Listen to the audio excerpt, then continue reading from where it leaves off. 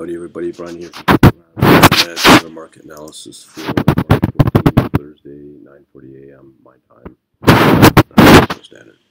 3 articles to talk about. Let's start with the Goldman. This is all found on Bloomberg.com. Goldman sees pound to 3-year high if Brexit is delayed. Extension to Article 50 could pave wave for a rally in the pound, according to Goldman Sachs. Next article comes from, again, Bloomberg. Title, Morgan Stanley says it's time for a bet on South African stocks. Here you go. You can see here South African shares are underperforming emerging market peers this year.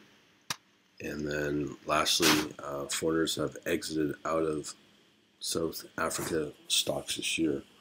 To me, this kind of call depends upon the political system and the political calls coming out of the government out of the South Africa. Lastly, another article again found on Bloomberg.com. Investors lose a major justification for holding tobacco stocks. This one is this chart. Tobacco shares have lagged the benchmark index for a number of years, as well as this one. Tobacco sector hit by tougher FDA stance. Investors pulling out. Hopefully, I'll help you out. We'll talk to you soon. Later.